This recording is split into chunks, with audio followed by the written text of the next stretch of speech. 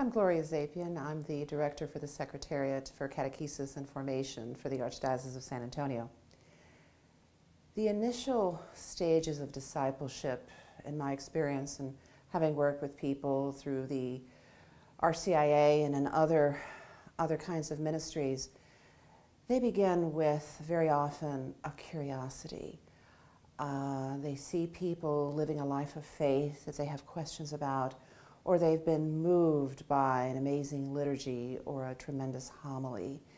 And they come not knowing exactly what they're looking for, but they're looking, they're hungry, they want something. And it's a wonderful time to be in ministerial relationship with folks like this, because you can open the smorgasbord of the faith, the scriptures, the gospel, the life of faith, the liturgy.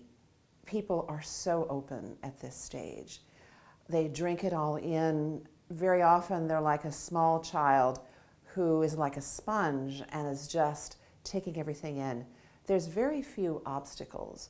Sometimes there's a few questions, a few things that they're curious about, but mostly it's this great openness.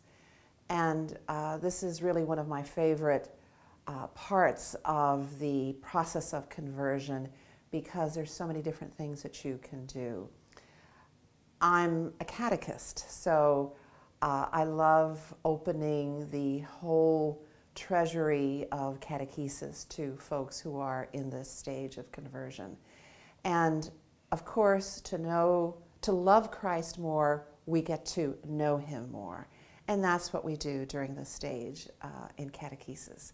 It is enriched by great liturgical experiences, by wonderful, in the RCIA, with wonderful minor rites, which are blessings and anointings that are really quite moving and very beautiful.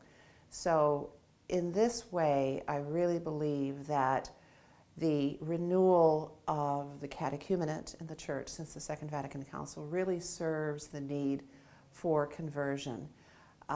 When people first fall in love with Christ, we can take them through this journey catechetically, liturgically, and through our witness of the Catholic faith, and carry people to a deeper knowledge and love of Jesus Christ.